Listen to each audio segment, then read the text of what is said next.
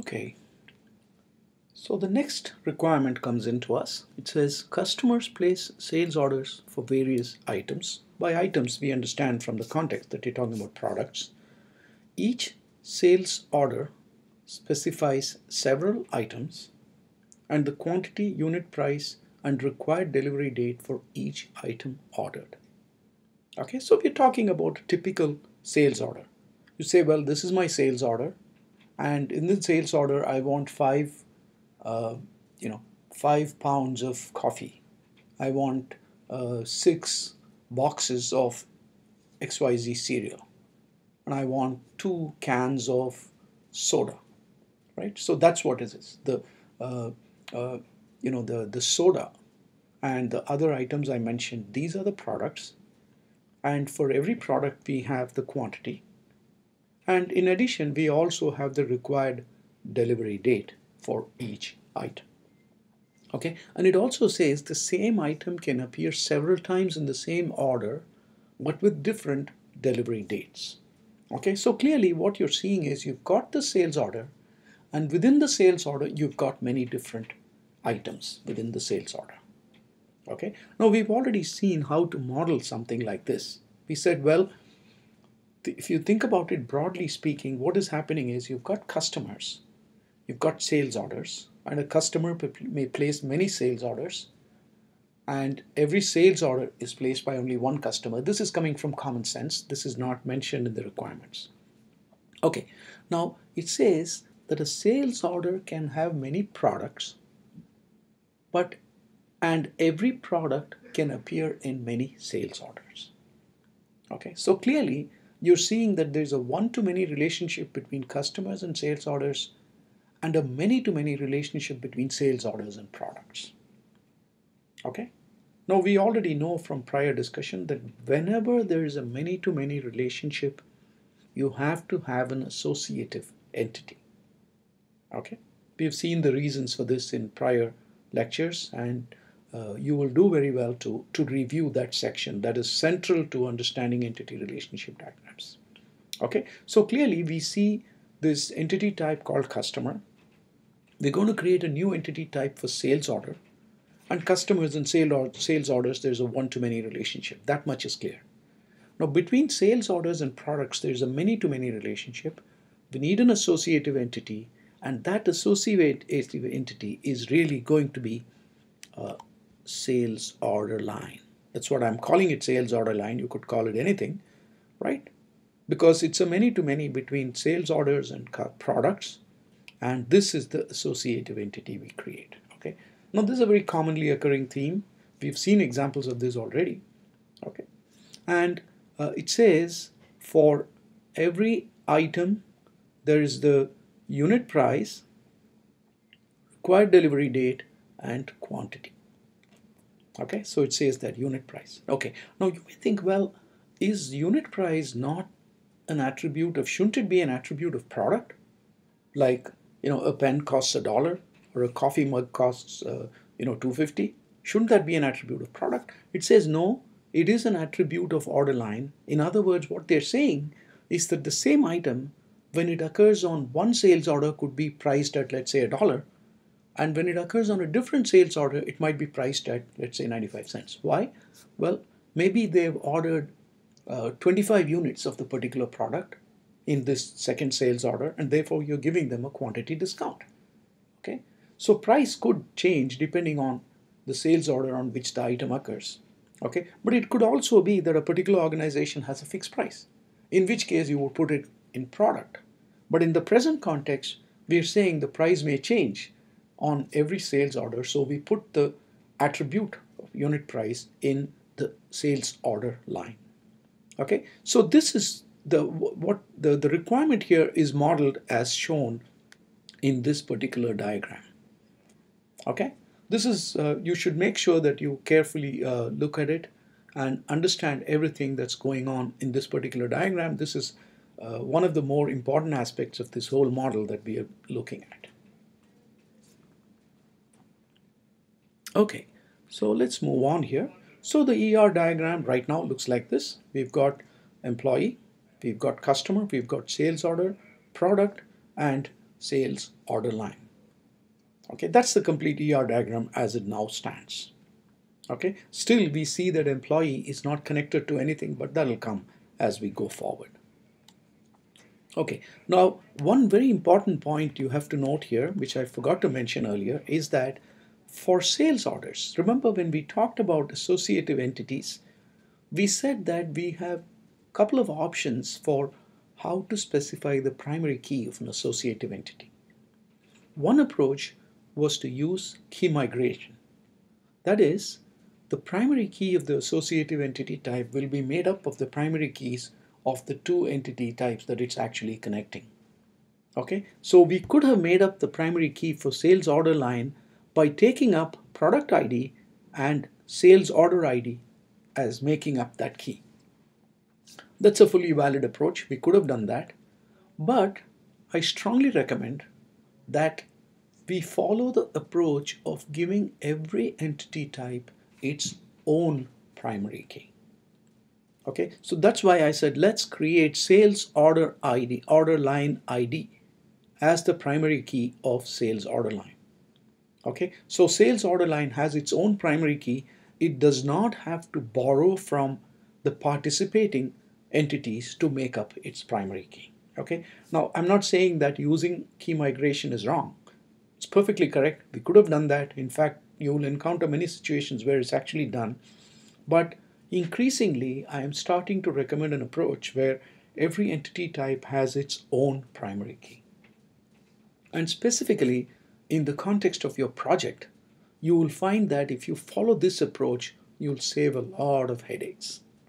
Okay, because you're going to build your application pretty much using Apex by pointing and clicking, and Apex works best when every entity type has its own primary key. Of course, it can handle the situation where you have key migration, but that's a little more complicated, and it's not really worth the trouble.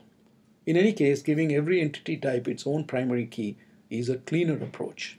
Okay, so that's what we'll be doing in this project as well as in your project. That's what I strongly recommend that you do. Okay, and therefore our entity relationship diagram will not have any key migration at all. Okay, in fact, if you have key migrations, I would strongly recommend go back, change the diagram so that no key migration is involved. If you give every entity type its own primary key, then there will actually be no need for key migration at all. Okay, so that's what we are saying here. Every entity type, including any associative entity type, gets its own primary key. Therefore, there is no need for key migration in our models.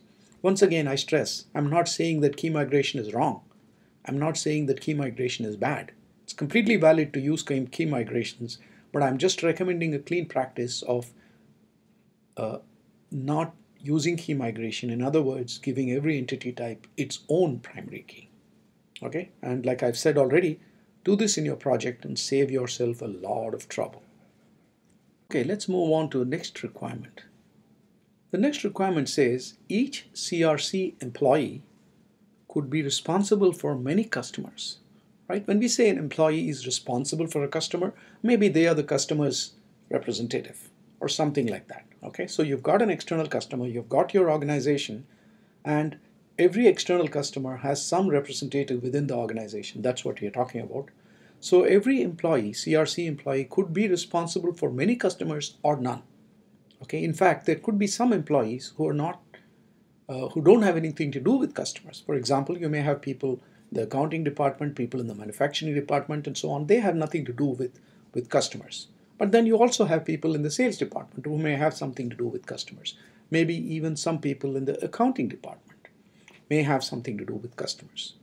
Okay, so it's possible that you've got employees who have nothing to do with customers, and you've got employees who are responsible for many customers or one. Okay, but it also says every customer has one CRC employee assigned to it, the customer. Okay, so in order to model this clearly, employee is already on our model, but we have to add, in fact, customer is also on our model, right? So this requirement is not talking about any new entity type. It's only talking about relationship among our existing entity types, and therefore we take our existing vemp and our existing customer and show the one-to-many relationship between employees and customers. One employee might have many customers or none, so the dashed line here, but every customer is connected to one employee, so solid line here. Okay, in other words, customer has obligatory participation in this relationship, employee has optional participation. That's what this implies. Okay, so with that relationship added, our diagram now looks like this. Okay, our ER diagram looks like this, and let's then move on to the next requirement. Okay, now when you're drawing your ER diagrams, it's a good idea for you to lay out the diagrams also in a very simple, easy to follow manner. Okay, you don't want things all over the place and lines crossing over each other and stuff like that. So you should try and organize your diagram in such a way that lines are not crossed. And later on, I'll also show you that you don't want any diagonal lines. All the lines should be horizontal or vertical. No diagonal lines. And I'll show you how to avoid diagonal lines. We'll see that shortly. Okay, so the next requirement says each sales order is approved by one CRC employee or none, and each CRC employee might approve several sales orders or none. Okay, in fact, it should be each sales order is approved by one CRC employee. Okay, not none. Okay, so clearly what we are seeing now is again a relationship between two existing entity types, employee, sales order. We already have those two entity types. All we are talking about is a relationship between them. Okay, and therefore our diagram looks like this. Okay, clearly there's a disconnect between the way in which I worded the statement and the diagram actually, because we are saying each sales order is approved by one CRC employee or none. Okay, actually what I meant is that each sales order is approved by one CRC employee. This or none is actually wrong. It shouldn't be here. Okay, and therefore your diagram looks like this, right? An employee may not approve any sales orders or might approve many sales orders, but every sales order is definitely approved by one employee. Okay, so note that there's a small problem here. I should not have said or none here. Okay, that's a mistake. Okay, so with that in place, our ERD looks like this. Now this is where the point I mentioned earlier comes into play, right? So we said when you try to connect employee and sales order, you will get one big diagonal line in the designer. Okay, in fact, let's jump into the designer and take a look at this. Okay, so I'm just going to close the existing design. Okay, and then let's create a new model. So here in this new model, I'm creating an entity type.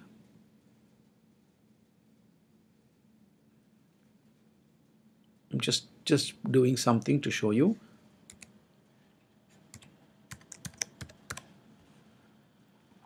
Okay, I'm going to create another entity type.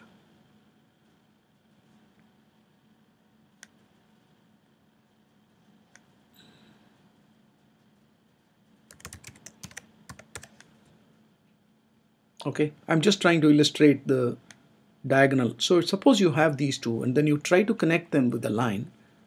Okay, so I connect them with a line. Let's say we connect. Now you see that this line is a diagonal line. We don't want any diagonal lines in our model. Okay, so to clean up this line, what you can do is click on the line itself. Okay, in fact, this line is solid here and dashed here, but that's not coming out very clearly. In fact, even the crowfoot here is not appearing very well. So the diagonal lines are actually pretty bad. They make diagrams look more complex than they need to be. Okay, to change that, I want to have our lines which are only horizontal and vertical or vertical. So we need to have a bent line that will actually go like this or like this. Okay, so to get that, click on the line itself. When you click on the line, you'll see that the two endpoints of the line are highlighted to indicate it's selected. And then you right click on the line and then you say add elbow. Okay, when you add elbow, you get this thing. And by dragging this, you can actually make your lines neater. Okay, you can either put it that way, or I can drag it along this way. Okay, so you can also determine where it connects by moving this up and down. You can determine, move. You have a lot of options in terms of doing this. Okay, so you can do this. Okay, so that's the way to get, uh, to make the lines only horizontal and vertical, and to avoid diagonal dashed lines. Okay, so that's how I got this line to be like this. In fact, this one requires two elbows, not one elbow, right? So notice that it's bending twice. So whereas our earlier diagram here, this is bending only once. Okay, suppose for some reason I want one more elbow, I can always click again, go here, add elbow, and then I can, I can do it like this.